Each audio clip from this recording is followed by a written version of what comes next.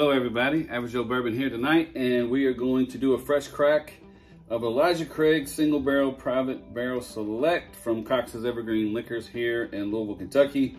It is a barrel proof and it's 9 years. I love Elijah Craig. It's one of my favorite shelfers. If you haven't tried it or you want a good sipping bourbon while you're out, I love Elijah Craig. You can drink it any way from on the rocks to neat. Oh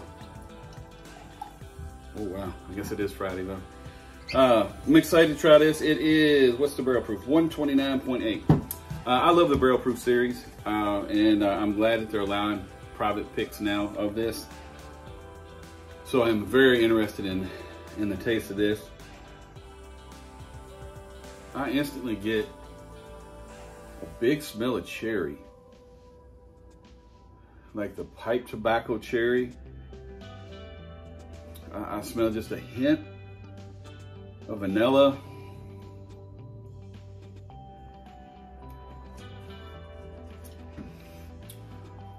Oh, cherry right away. Man,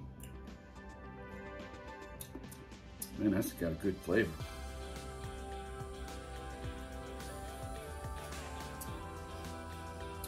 This is cherry dominated to me. Very cherry. You get a little hint of the vanilla. It has a very big tingle from the proof at the end of that tongue that stays on the front. It doesn't really burn, but tingles and just stays with cherry vanilla to me. I will say this, the nose and taste stay true to one another. Very good. It's very smooth. A little bit of a hug, not too much. And for 129, what was it, 129.8? It doesn't drink that. To me, that's a good barrel proof. If it's a high proof but doesn't really drink it and still has a nice zing and nice flavor, nice hug, to me that's a good barrel proof. I think this was a good pick out. I do smell in the nose a little bit now of like some type of nut. Pecan almond. It's a sweet, but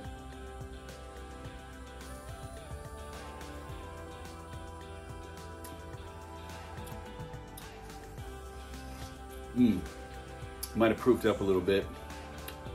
Still cherry dominant to me at the end, but that got a whole lot more flow of a little bit more of vanilla, dark chocolate mixed with I would say that's more of a, to me it's more of an almond.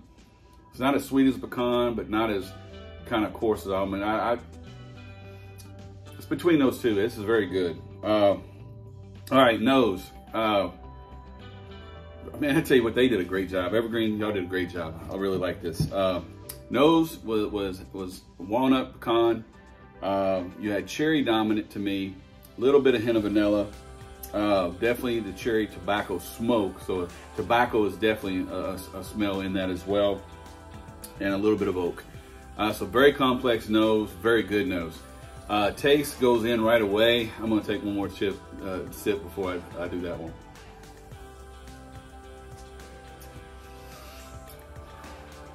Man, it comes in right away with a nice little pop, but it's more cherry. Comes back across the tongue. It's not that oily to me. It's a little drying, but not too bad. But because it still has that long finish from the proof, I think. And I get just lots and lots of cherry and vanilla at the end.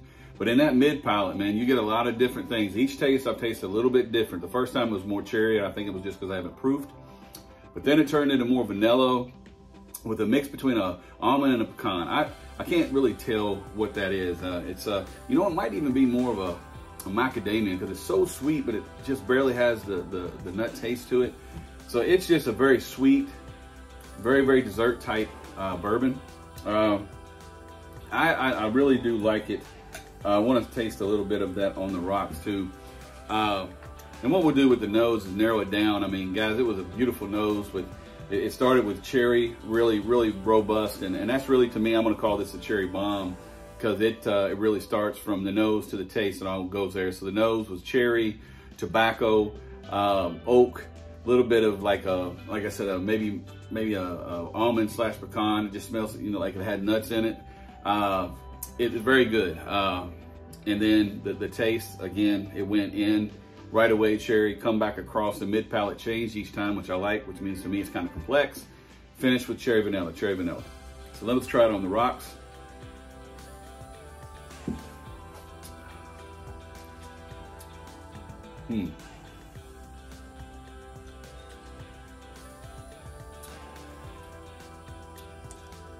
You know, it evened it out was, I mean, cherry popsicle. I mean, my goodness. Whatever they did in this one, they like cherry. So, cherry bomb. I'm gonna give it, man, I'm gonna stick at 3.5. I'm gonna stick at 3.5. Doesn't go to dessert in the cup, very, very close. If it had more of your caramels and that kind of stuff in it, mixed with that cherry, definitely would have been a dessert in the cup. But 3.5 to me is a very strong, very good bourbon. And guys, I'm gonna tell you right now, if you can get around barrel picks in your neighborhoods, wherever you live, and get these barrel picks, especially these barrel proof Elijah Craigs that are coming out, man, I would run, not walk to come get them. So definitely Average Joe Bourbon approve. Thank you, Evergreen Liquor Stores. You guys have a great Friday night. I hope everybody has fun tonight and has a good sip of bourbon. Cheers.